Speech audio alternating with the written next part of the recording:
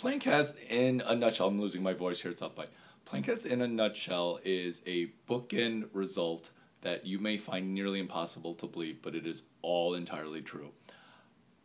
After the postmortem was written January in 2013, I absolutely sold the company via a celebration party, even though we didn't have a buyer on the line. And I did that via one tactic that the environment did not use, the Waterloo Room. I read in a post that was written when it launched that MG Seigler wrote. He wrote, "It's Plancast is Foursquare for the future." That's what I read, and that's what I finally executed with a movie launch that happened in the Waterloo Room. That's how Plancast sold.